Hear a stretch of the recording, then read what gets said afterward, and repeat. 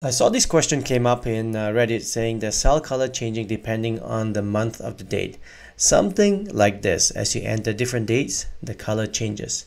Let me show you how this is done. On my spreadsheet here, select 12 cells to indicate 12 months. You go conditional formatting, new rule. In here, you'll be selecting this one here, and in here, you'll be entering this one here. So A1, 1, as in the first month, which is January. I'm going to select a color and hit OK. And now you're going to select and do the same thing again. Conditional formatting, manage rule, add new rules.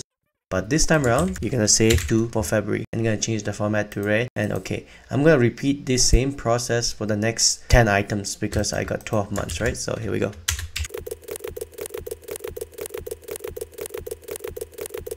Okay, once you're done, you enter, let's say, January 1st, February 2nd, March 3rd, and so on. You can see the colors are changing.